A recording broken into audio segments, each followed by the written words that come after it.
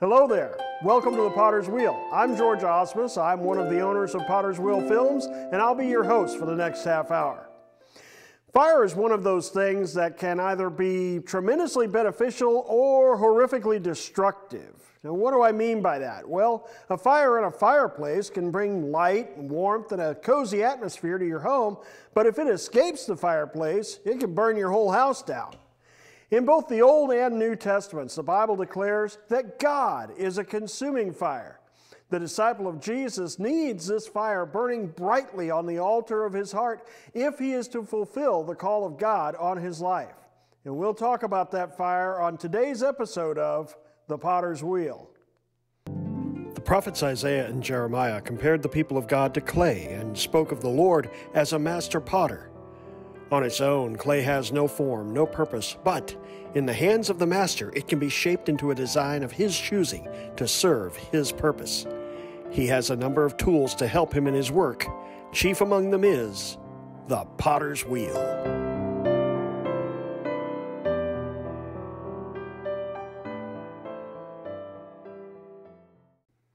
The benefits of having the fire of God in your life are many. It lights our way in this sin-darkened world. It keeps our love for God and for people from growing cold, and it provides a defense against the attacks of the enemy. To help illustrate the point, we're going to take a look at a scene from one of the most exciting adventure films of the early 80s, Raiders of the Lost Ark. The movie was written by Lawrence Kasdan, based on a story by George Lucas and Philip Kaufman. It was directed by Steven Spielberg and stars Harrison Ford, Karen Allen, and Paul Freeman. After locating the lost Ark of the Covenant, intrepid archaeologist and adventurer Indiana Jones and his partner Marion Ravenwood have been trapped in the Well of Souls by Jones's rival, the wicked Renee Belloc. Their only protection against the thousands of poisonous snakes that fill the well are a few torches. Let's see how they get out of this one.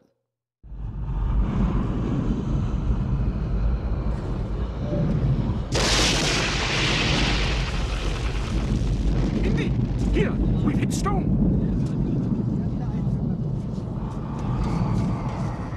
Clear it off. Come on, find the edges. These marks. Good. You see anything? You see? Okay, bring the pry bars in. Ah, good. That's it. Watch your toes.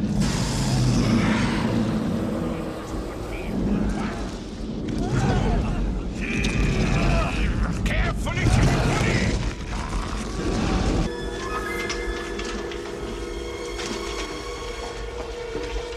Fowler, get down here!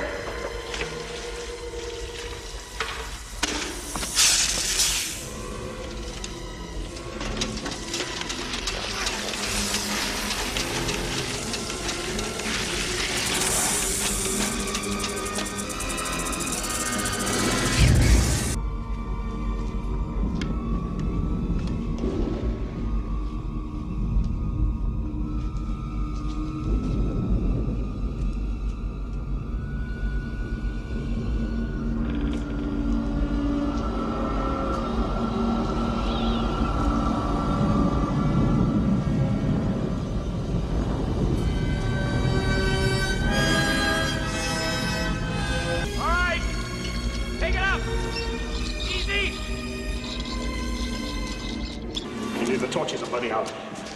Go and do that.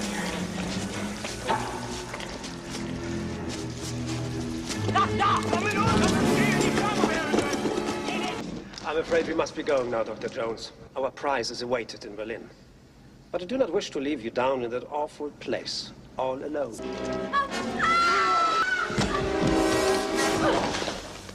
Traitor, you get your hands off of me!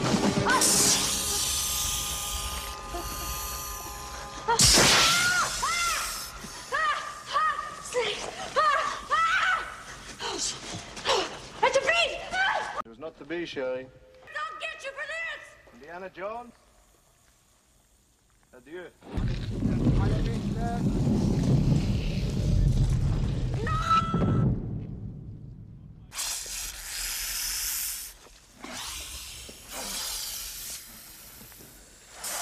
Take this. Wave it at anything that slithers. Oh my God, this whole place is slithering.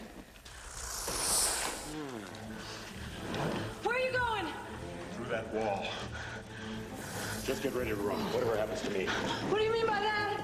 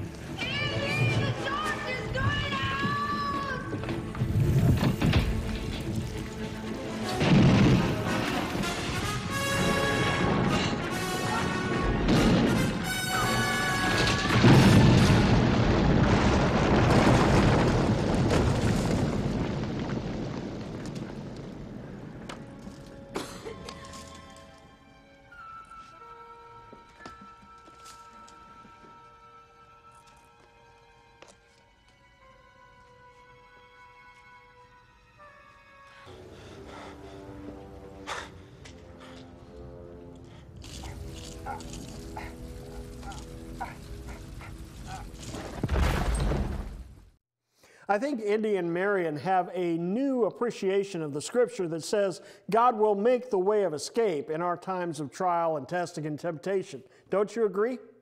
Let's talk about the prophetic interpretation of the clip.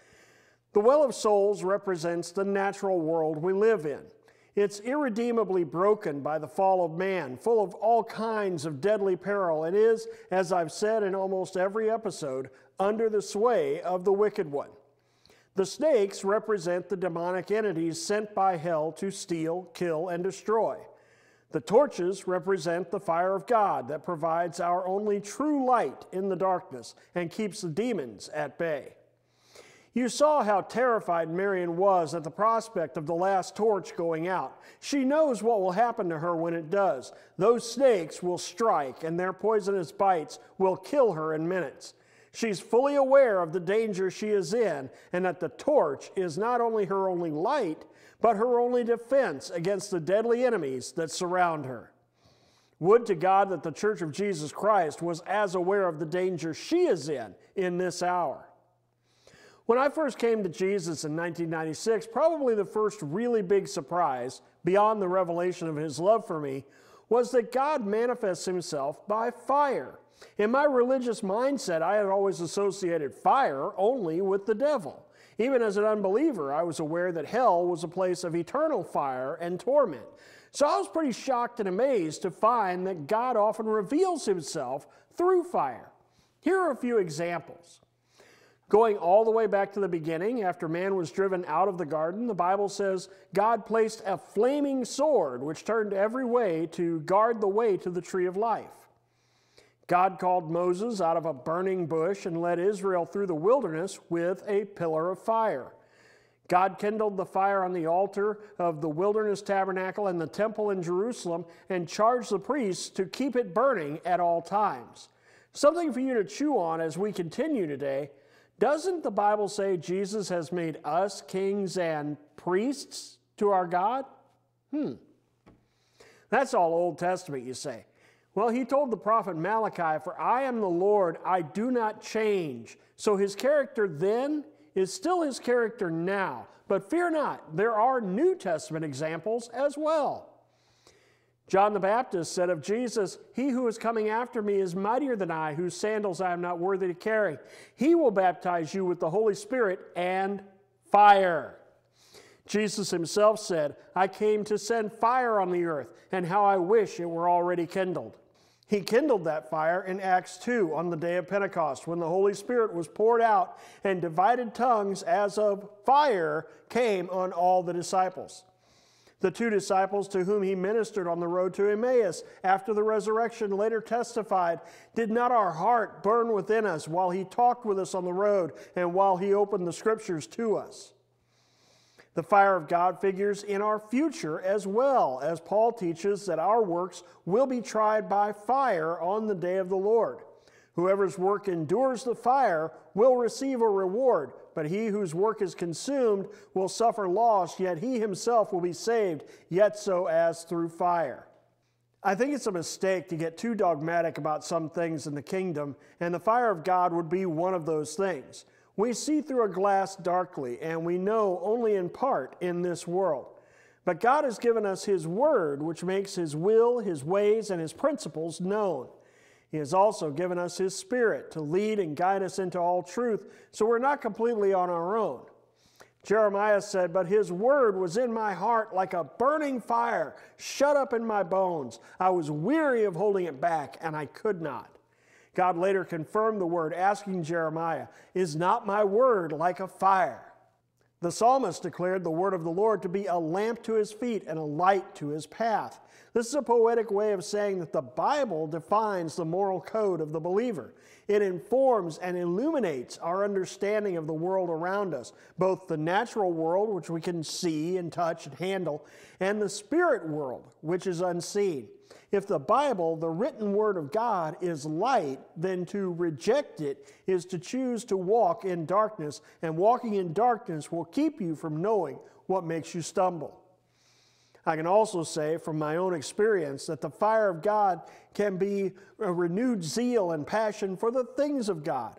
When the Spirit of God is moving, there is always a fresh outpouring of a strong desire to see His kingdom, righteousness, peace, and joy in the Holy Ghost come, and His will to be done in the earth as it is in heaven. Isaiah, speaking of the coming kingdom of the Messiah, said, "Of the increase of His government and peace there will be no end upon the throne of David and over His kingdom, to order it and establish it with judgment and justice from that time forward, even forever. The zeal of the Lord of hosts will perform this." It's the zeal of God that motivates prayer. It's the zeal of God that motivates good works. It's the zeal of God that motivates praise and worship. It's the zeal of God that motivates obedience to God's commandments. It's the zeal of God that moves us out into new areas of ministry. It's the zeal of God that helps us share the gospel and fuels a desire to see the lost be born again and become children of God. I've experienced this zeal. I've experienced this move of the Holy Spirit of God, and I testify to you that it is like a consuming fire. It consumes all of the chaff in my soul, the pride, the complacency, the apathy, and all the other mental and emotional baggage that hinders my walk with God. Jesus warned that in the last days, because iniquity would abound, the love of many would grow cold. People who have the fire of God burning in their hearts don't have to worry about this. The fire of God keeps them on the path of righteousness, making godly choices for their lives. The fire of God keeps them compassionate and tender-hearted toward their fellow man. The fire of God keeps them in unceasing prayer. The fire of God keeps them in praise and worship. The fire of God keeps them living to please God instead of self. I bear witness that His words are true. With all the garbage going on in the world, if I spend too much time looking at the wickedness of man, I can feel my own love for God and for my neighbor waning. Fortunately, I know what to do when I start feeling like that. The Lord has taught me that I don't have to give in to that. I don't have to be ruled by my feelings or my perceptions. Those things are not my God. Jesus is.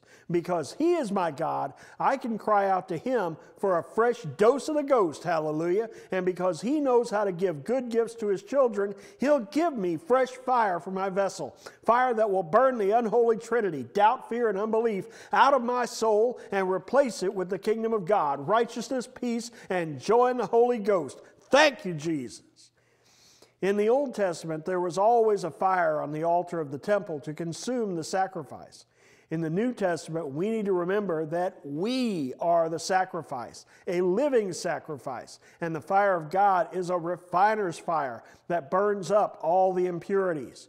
We need to stay on the altar and let the fire of God burn up the bad attitudes, the selfish motives, the pet sins, and all the other carnal and demonic impulses that keep us from pursuing and fulfilling the call of God on our lives. Here's the thing, saints. I don't believe this is a one and done deal.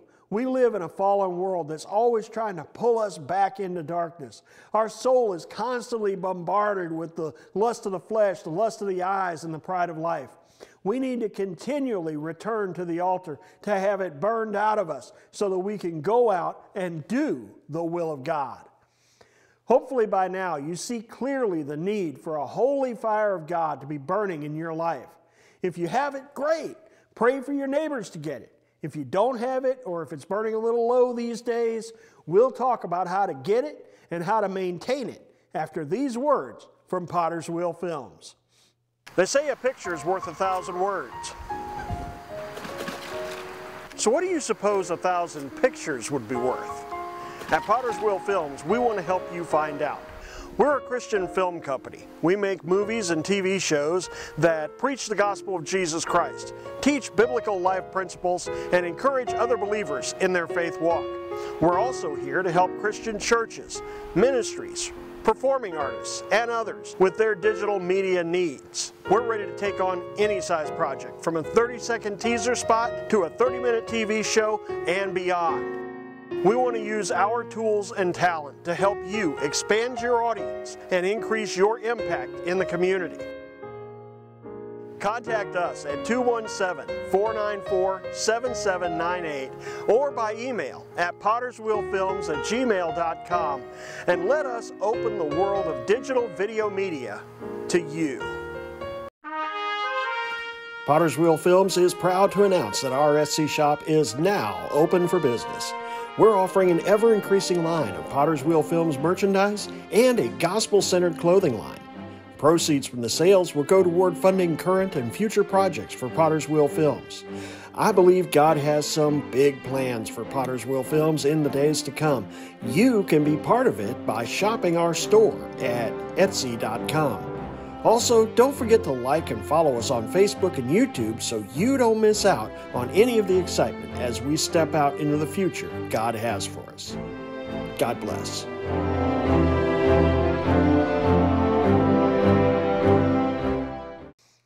Welcome back. One of the drawbacks to life in this fallen world is that no condition remains static. Things change constantly. And what seems rock solid one day can crumble like a sandcastle at high tide on the next. In this regard, life in the Spirit is no different. Paul encouraged the Ephesians to be filled with the Spirit, which experience has taught me is not a one-and-done proposition.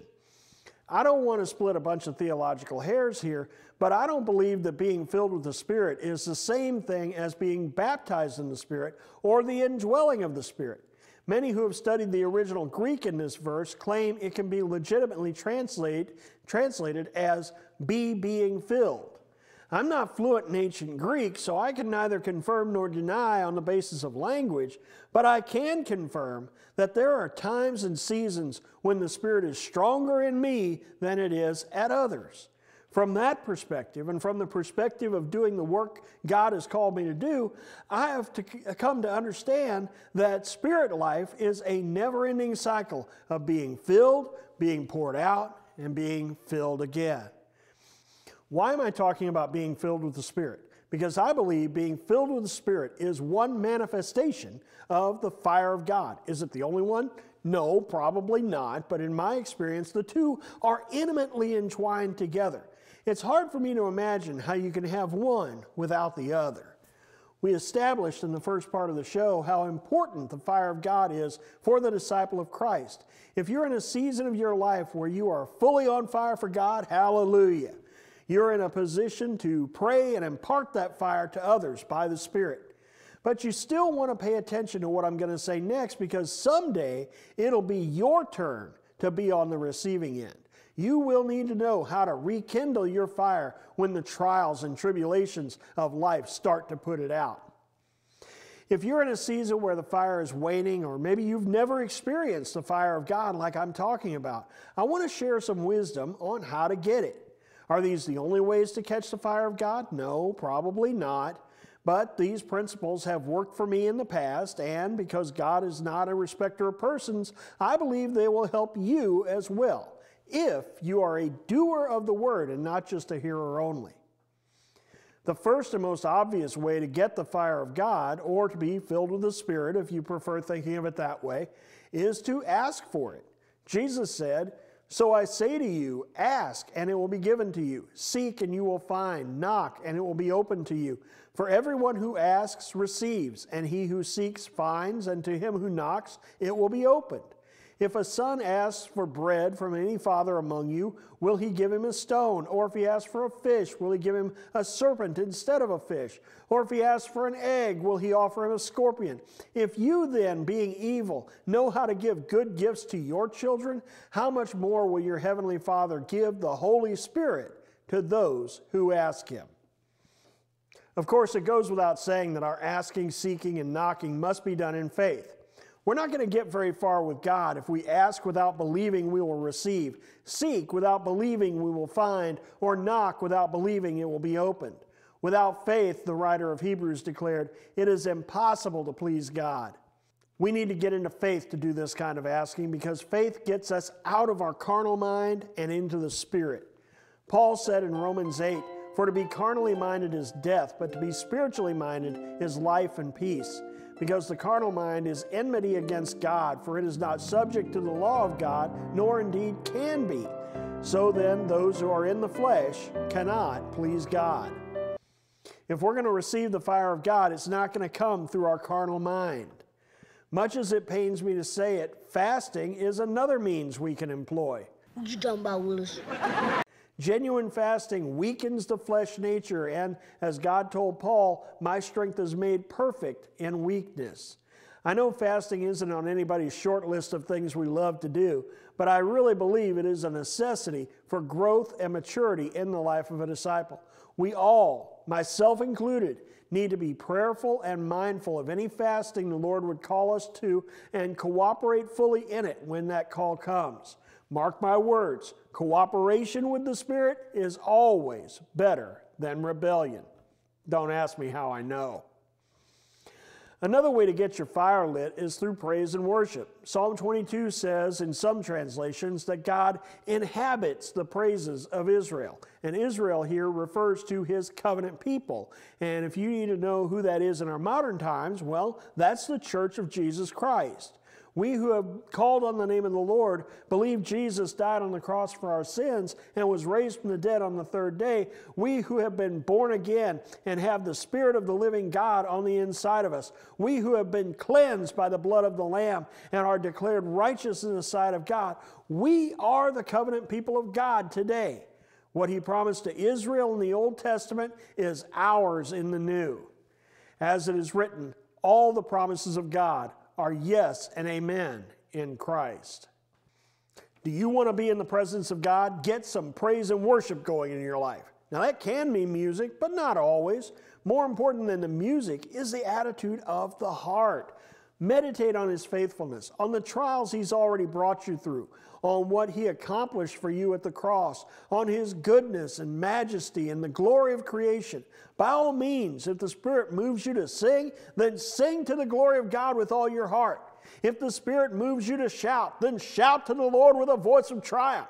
If the Spirit moves you to dance, then make like Kevin Bacon in Footloose. Whatever you do, do it as unto the Lord, and you will find that he is not slack concerning his promise. He will inhabit your praises, and you will experience his presence.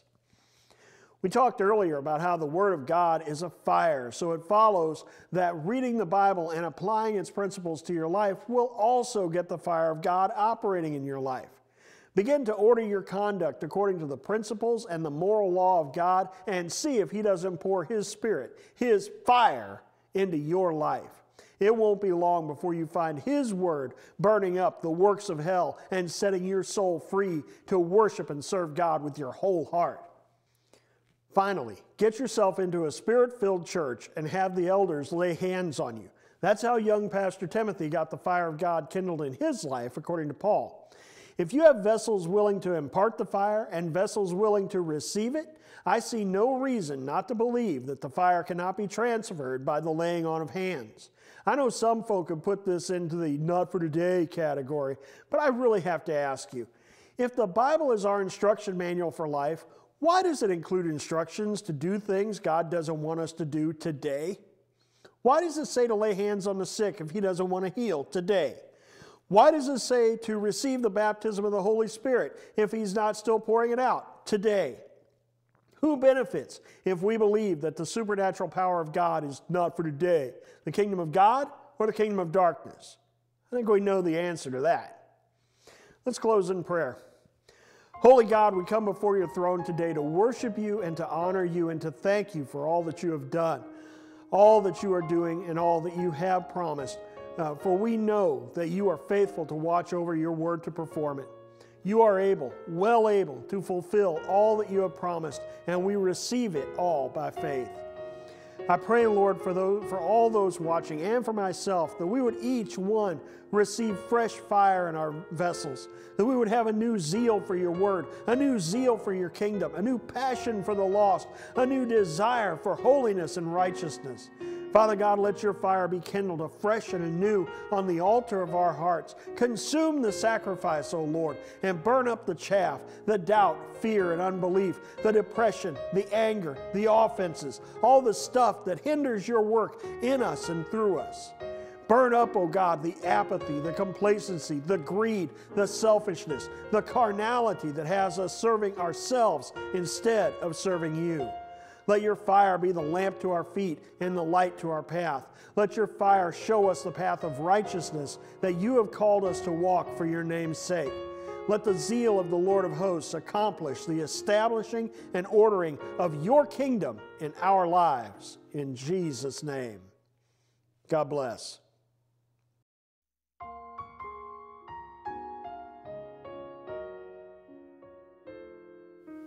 All your life, there has been a God in heaven who loves you and wants an intimate, personal relationship with you. Sin made that impossible, but he sent his Son, Jesus Christ, to remove that barrier and offer eternal life to whosoever will believe on his name. If you've never done so before, I encourage you to say yes to God today. Admit that you're a sinner. Believe that Jesus of Nazareth is the Son of God. Believe that he died on the cross for your sins and that he was raised from the dead on the third day. Commit to follow Jesus for the rest of your life. Now, tell someone about your decision, because the Bible says, with the heart one believes unto righteousness, and with the mouth confession is made unto salvation. If you did that from a sincere heart, welcome to the family of God. You have taken the first step of a journey that you will be on for the rest of your life. You are now born again, a new creation in the eyes of your Heavenly Father. God has a wonderful plan for your life. Call this station to talk about the next steps. God bless, brother.